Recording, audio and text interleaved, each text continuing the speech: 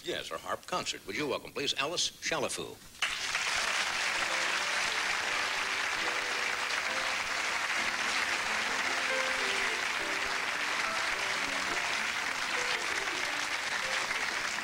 Thank you for coming tonight. How are you? Oh, I'm fine. How are you? How are things back in Cleveland? Same as always. Cold? Were you surprised when People magazine came to do a story about you? I was quite surprised when Frazier Moore called me and asked me if I would consent to an interview. I said, well, I'll see. And so then he spoke with a friend of mine. Right. Who told him my age, you see. I think my claim to fame is my advanced age, which happens to be 80. Oh, come on now. Yeah. You don't look 80 years old. You really don't.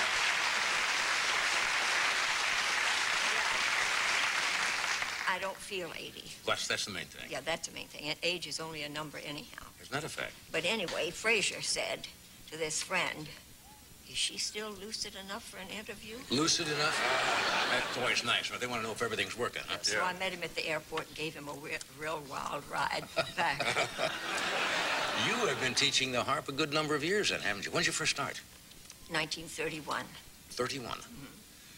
You know, I saw a show, I don't know, that was on 60 Minutes or something, that had to do with high school orchestras, and they were having trouble getting young people to play instruments like the tuba or the sousaphone, and they thought they were going to lose those instruments like the harp because kids didn't want to play it anymore. They want to play the guitars. Or you have trouble getting people to want to study the harp? No, I teach at 3 schools, Cleveland Institute of Music, and Oberlin Conservatory and Baldwin Wallace Conservatory, and I run the summer harp colony in Camden, Maine. And last summer we had 51 harpists up there. That's incredible. Not all at once. Yeah. So there is still a demand for people who want to learn the harp.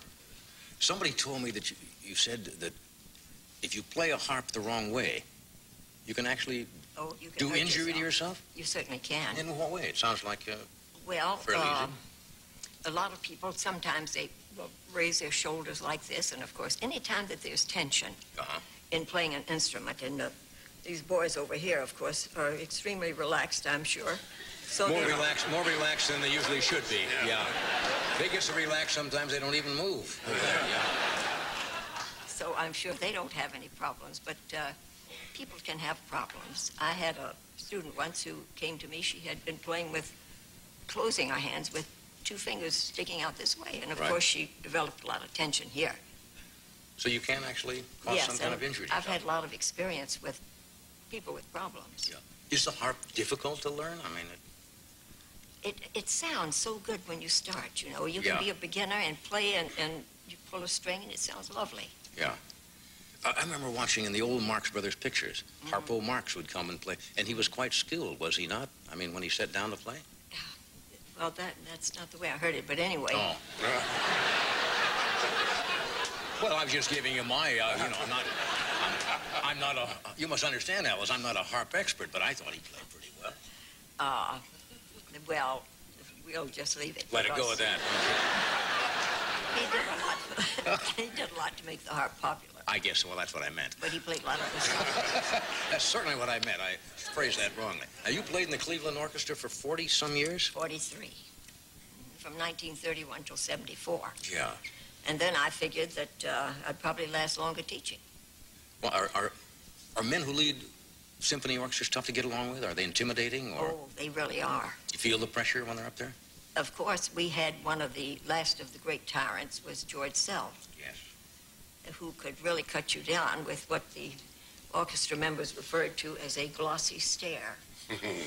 Just stop and look at you? Oh, yes, but I was very fortunate because I'm very nearsighted. So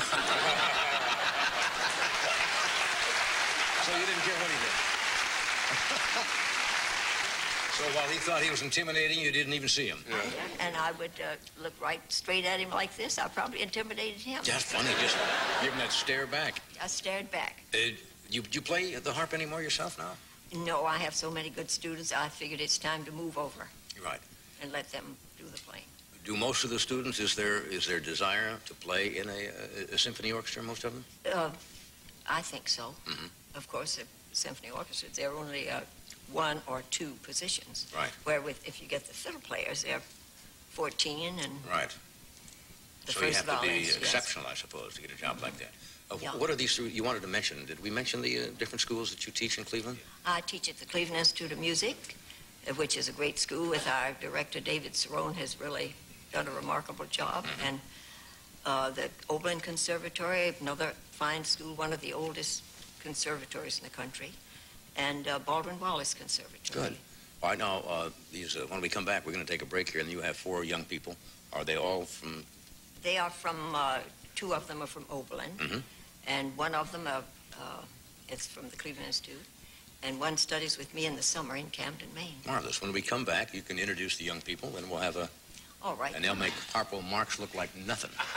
So stay where you are. We'll be right back.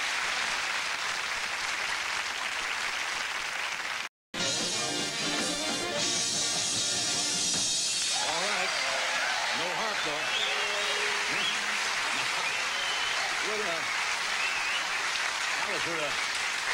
Would a harp fit into that kind of an arrangement at all? If it were a little quieter. A little quieter, yeah. Before you introduce these young people, I'm going to ask if you made this quote in People magazine. I like this quote. What was that? Well, it says, "I'm lucky, I like what I do," says the grande dame of the harp. "It would be ghastly to have some crappy job." Is that yours? That's exactly mine. You're my kind of gal.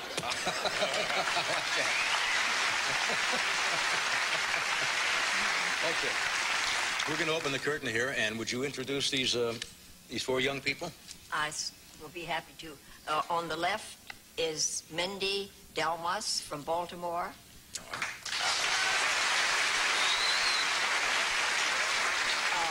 The next is Zhang from Shanghai, China. Elizabeth Ramey from Brewster, Mass. And Trina Struble from Denver, Colorado. Okay, Trina. And what are they going to do for us? They're going to play Malagueña. Okay. Ladies, it's all yours.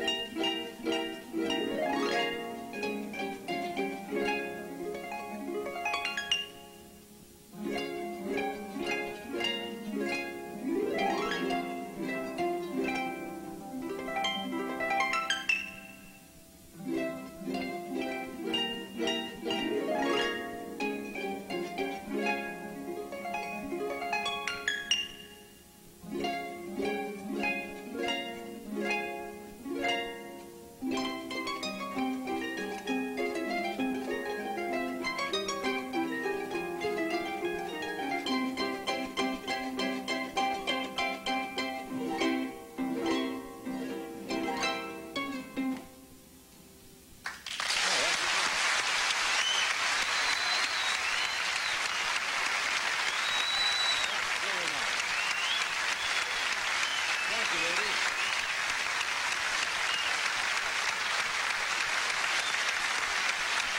Well, I think you taught them very well. That's really special.